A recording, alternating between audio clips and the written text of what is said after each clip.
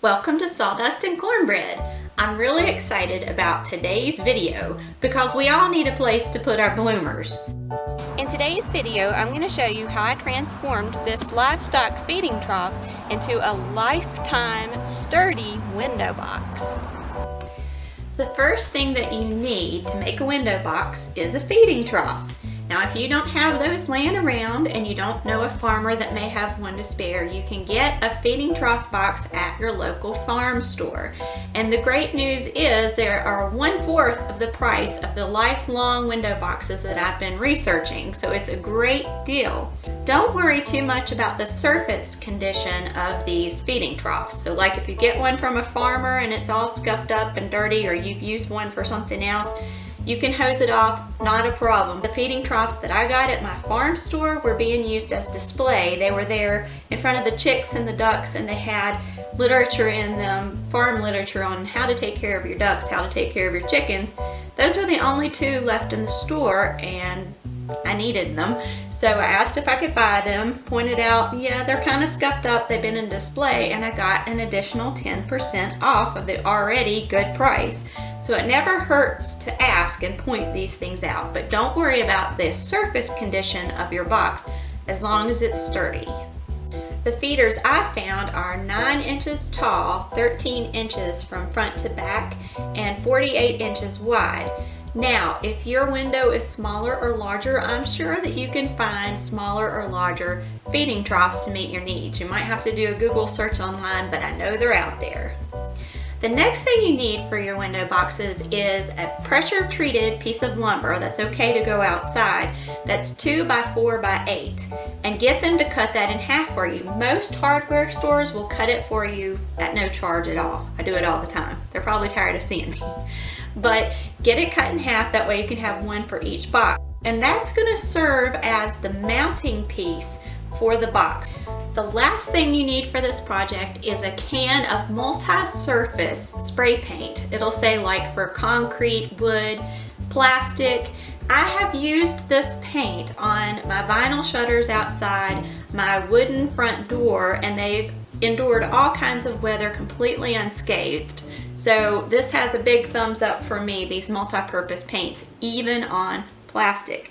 Now, if you are still a little uneasy about painting plastic, keep in mind that when your flowers grow out and the boxes fill up, you'll actually see very little of the box itself. So it's not a huge risk that you're taking whether or not you want to paint it. Use a fine grade sandpaper and scuff only the outside surfaces, the bottom and the top lip going in long horizontal strokes. Some of the all-purpose spray paints say on there that this step isn't necessary, but I don't trust them. I want to scuff that glossy surface up just to give the paint something to grip onto. Better safe than sorry. Before you paint your window boxes, you're going to want to drill some holes in the bottom for drainage. I used this 3/16 drill bit and I put 12 drainage holes in the bottom and just spaced them out evenly. If you don't do that, if you skip this step, then you may end up with plants that have wet feet, and that can cause root rot, and you don't want root rot in lifetime window boxes. You have your drainage holes drilled, you have the outside surfaces lightly scuffed. Now it's time to paint it. So flip the whole thing upside down and you're going to start by painting the bottom. Whenever you spray paint, you don't want to start painting or spraying in the middle. You always want to start spraying off the side of whatever your project is. So you start spraying, go across, and don't stop until you're off again. And what that does is it prevents any kind of splatters or drips. It's the way that professional painters do it. And you want to do several thin layers rather than a few thick layers. Just lightly go across and then come back and overlap just a little bit, and you keep doing that and you let it dry just a minute or two in between layers. Spray paint is really good about drying fast, especially this multi-purpose paint. Continue using this painting process till you finish coating the entire bottom, the sides, and the front side. You don't have to worry about painting the back side of the box or inside, because you'll never see those. Nobody's ever going to look at those. The inside's full of dirt and plants. The outside or the back side is against the wall. So save paint, don't worry about those. And then once you let that sit for about 10 minutes, maybe not even 10 minutes, just kind of touch it, see if it's tacky, flip it right side up, and then paint that top lip that goes around the top of the window box. And then it's done, it's painted. Make sure everything is nice and evenly coated. Let it sit till it's dry. And now it's time to start thinking about how you want to mount it to the wall. Traditional window boxes have a bracket that you attach to your wall, your exterior wall, and then they latch on to the window box. They're made for lighter boxes, and I have had tons of boxes. Even with the lighter boxes, I'm not impressed with that kind of bracket. It seems like over time and with the weather, they peel, they corrode, they bend.